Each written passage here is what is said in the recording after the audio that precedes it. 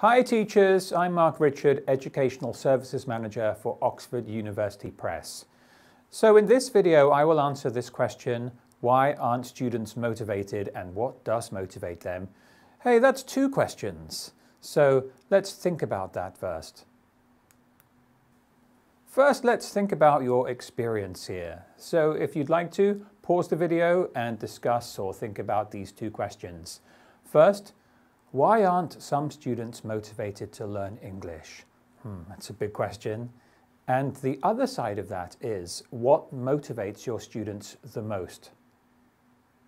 Now, these are two different sides of the same coin. So in this video, I will focus on the second question, and you will see that what motivates your students is great to know, and it's the lack of that which is demotivating. So what motivates students? I've heard lots of answers from teachers and teacher trainers, and we can see a few of them popping up on the screen behind me. Some of these answers are to do with psychology, some are about lesson design or task design, some relate to the dynamics and relationships between teachers and students. It's all pretty complicated. So there's lots of information coming from different sources, and it can be very confusing. Which advice do you follow? For me, I like to follow the advice from ELT researcher Dornier. Zoltán Dornier and Kata Zizek did a famous research piece called 10 Commandments for Motivating Language Learners, Results of an Empirical Study. And I find it very, very useful. So I'm going to share this with you and see what you think. A little bit of context, the study was undertaken with teachers and students in Hungary. So think about that, and mostly university and secondary level students. What you have on the screen here are the 10 commandments for motivating language learners. These are the top 10 strategies for motivating language learners, chosen out of 51 different strategies. So can you guess what the top 3 motivating strategies are? I shall now reveal them. We're going to do the top 3, starting with number 3. So number 3 is present the tasks properly. If you present tasks properly to your students, they will be happy and motivated. If you don't, your students will be confused and demotivated. Let's think from the student's perspective about what this means. When you present a task to your students, they want to know, what are they doing? Why are they doing it? And how do you expect them to do the task? And if you don't tell them, they will feel confused and demotivated. On the other hand, if you tell your students what they're about to do, why they're doing it in terms of how it will help their English, and exactly how you want them to do that task, they will be clear about what to do and motivated. Okay, so a lot of demotivation comes from students being confused about what they're supposed to do.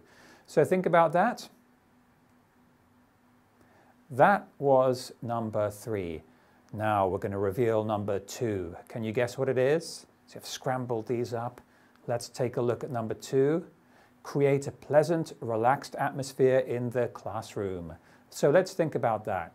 This is quite complex. There must be hundreds, maybe thousands of different ways that humans create dynamics between each other.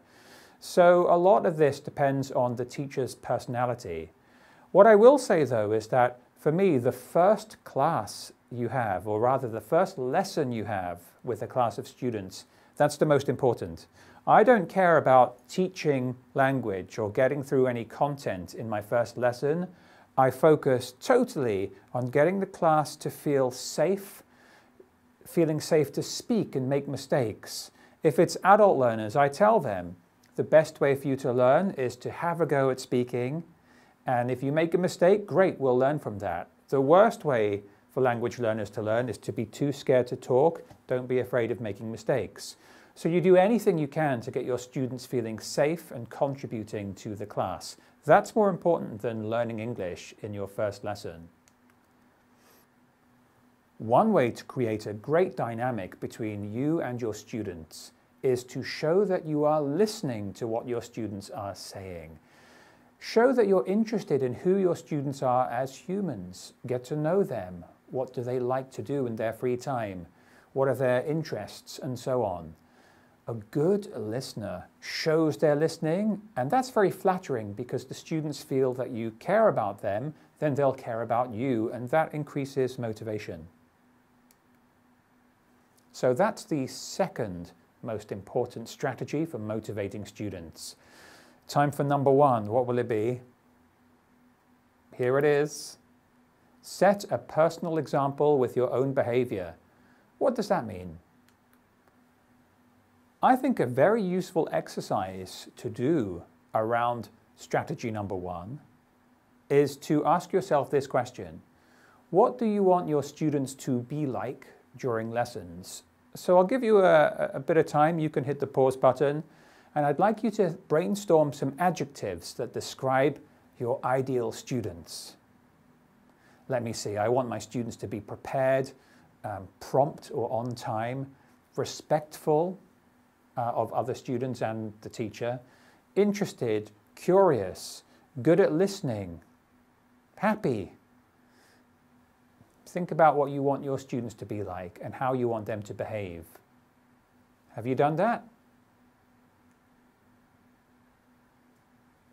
Okay, next step. Take all those words which describe your ideal student and apply them to you. That's how you need to behave in the classroom. So you are the example to your students. I tend not to like slogans, but I'm going to use one now. Be the behavior you want. If you want your students to show curiosity, you have to show curiosity first as a role model. If you want your students to be well organized, you have to be well organized, and your students will see that. So you are the example. Be the behavior you want from your students. There are many types of behavior you can model to your students. I think the most important is to be enthusiastic, right? If your students see that you're not terribly enthusiastic about learning a language or today's lesson material, then why should they feel enthusiastic and motivated about it?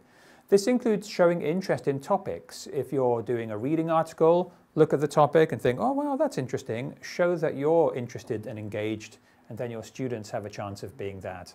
Also, be prepared. Students can tell when a teacher hasn't prepared well or is disorganized. So prepare well, your students will notice that. They have lots of radar and antenna, and they notice things about the teacher. And I've had students come up to me and say, oh, well, teacher, thank you, you're very hardworking. They just know if you're prepared or not. So here you are in review, Dornier's 10 commandments for motivating language learners. So which ones do you think are most relevant to you? Which ones are you already pretty good at doing, and which ones could you improve on? Think about that.